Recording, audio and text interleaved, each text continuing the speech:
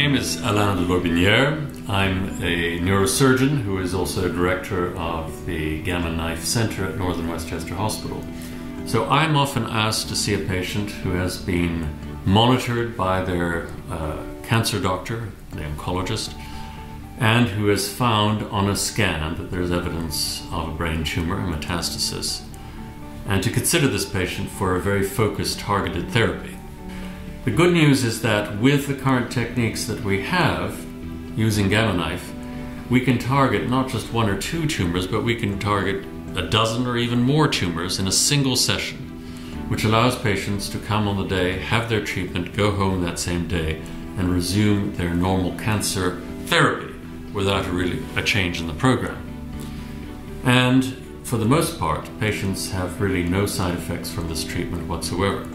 The older techniques involved radiating the whole brain, and that was in fact the standard treatment for any patient who had a brain metastasis, whether there was 1 or 2 or 10. So the pendulum has swung, and now patients are seeking out treatment that's much more focused, with the idea that if we can spare the normal healthy tissue of the brain itself and just focus radiation on the tumor itself, first of all, it will be far more effective, and secondly, they won't have the side effects which whole brain radiation can give. So we're talking not only the loss of hair and the dermatitis, that's the irritation of the scalp, but also potential problems with dementia and memory loss. This is an environment where we use a very hands-on approach, which means that we take the patient personally from the start to the finish of a Gammy Knife treatment, and the surgeon, myself, is there to answer any questions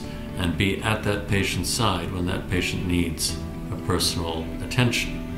Northern Westchester Hospital is not only a community hospital, it's a hospital where the very best techniques, the very best technicians and expertise meet.